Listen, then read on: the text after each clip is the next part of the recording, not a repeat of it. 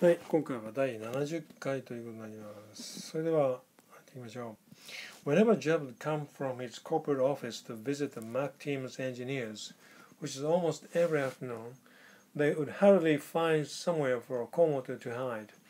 で、ジョブズが自分のオフィスからその Mac のチームのエンジニアのところを訪問しに来たときは、大抵それは毎日午後なんですけども、彼らはこのThey っていうのは Mac チームのエンジニアですよね。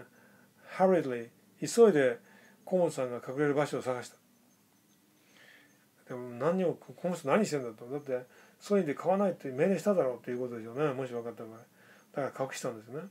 At one point, Jobs ran into him at the newsstand in Cupertino and recognized him from the meeting in Japan, but he didn't suspect anything. で一度彼は run into で偶然に会ったんですね。このコモさんにね、クパティノ、カリフォルニア、これは当然アップルの本社のところですけど、そこの売店で、偶然会って、彼を見て分かったんですね。日本でミーティングのとこにいた人だ。だけど何も疑わなかった。The closest call was when Jobs came bustling onto the Mac workspace unexpectedly one day while Commodore was sitting in one of the cubicles. で、クローセストコールって書いてますけど、これ、クロースコールっていうのが、あれですよね。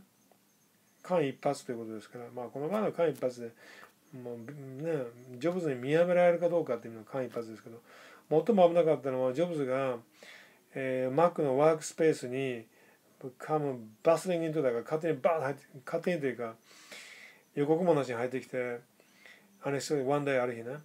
で、コモさんが自分のキュービクル、自分のその作業場っていうか仕事場で、よくありますよね。日本でもキュービクルって言うんですけど、仕切り部屋みたいなところですね。オフィスの中。そこに座ってた。見えますよね。A Mac engineer grabbed him and pointed him to the janitorial closet. で、Mac のエンジニアがコモさんの腕を、コモさんをグッと掴んで、彼に、janitorial closet って言ったら、あれですよね、掃除婦さんの、バケツとかそういう置いてあるところですね。そういうクローゼットがありますよね。そこに示して、Quick, hide in this closet, please, now! 早く、クローゼットの中に隠れてください。お願いします、今すぐにっていうところで、Commodore looked confused, heart felt recalled, but he jumped up and did as told.